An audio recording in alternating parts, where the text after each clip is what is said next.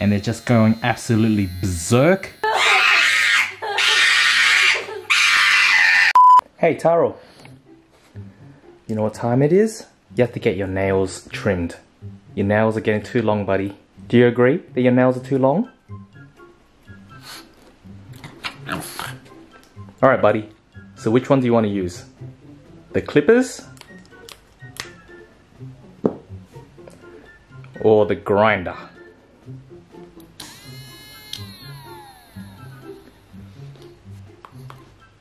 Okay, no worries, we'll use that then. Before you start, I've always got a jar of treats here. We've got some dehydrated chicken jerky. And of course, the grinder. And this is the position that I like Taro in when we do his nails. Okay, it's gotta be like this. Taro doesn't love getting his nails done. He kind of has to tolerate it, and I find this position the easiest to deal with him. Otherwise, he's gonna squirm all over the place. Just so you guys know, this is what the grinder sounds like. It's actually not that bad. Alright, you ready? Ah, good boy.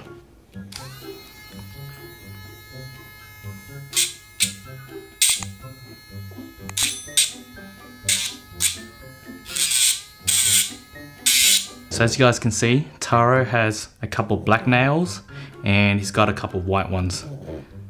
It's the black ones that are a bit difficult because you can't really see the vein, the quick. It's okay, boy.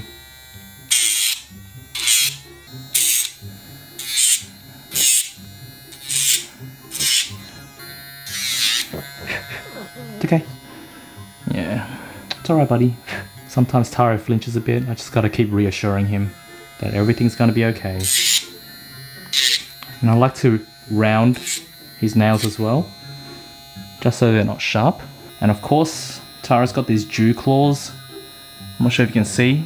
It's like this claw on the side here. It's like a thumb. Gotta get those as well. They're really annoying because if they're long, they can really snag onto things. I mean, I could probably go a bit further, but I'm not gonna risk it. Here you go. Good job.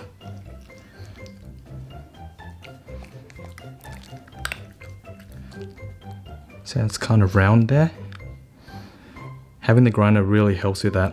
So it's no longer sharp.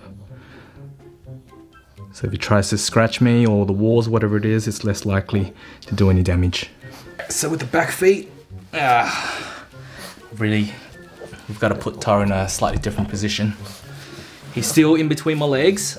It's okay. I kind of put him in a headlock. Don't worry, he's not being hurt or anything like that. Good boy, Taro.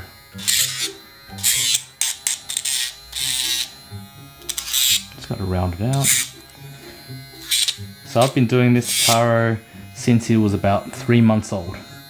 He's now 8 months. It's been a while. So he's kind of used to it. I mean, like I said, he doesn't love it, but he's okay with it. Like before getting Taro, I used to watch those videos. I'm sure some of you guys have seen videos of pugs having their nails trimmed and they're just going absolutely berserk.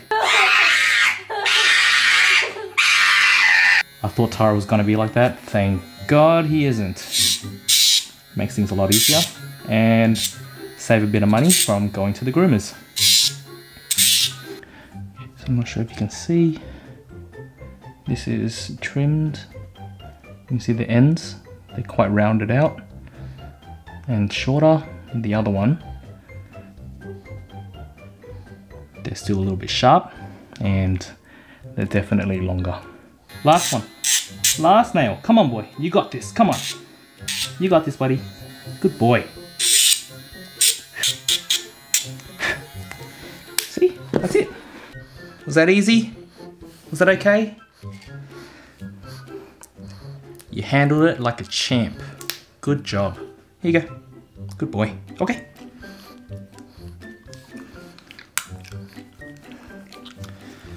Good boy. And that's Taro's nails trimmed. Save 15 bucks from going to the groomers.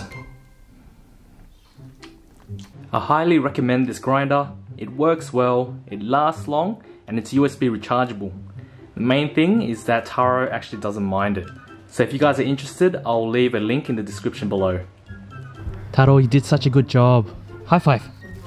Good boy. Do you want to say bye to everyone? Want to say bye? Good boy.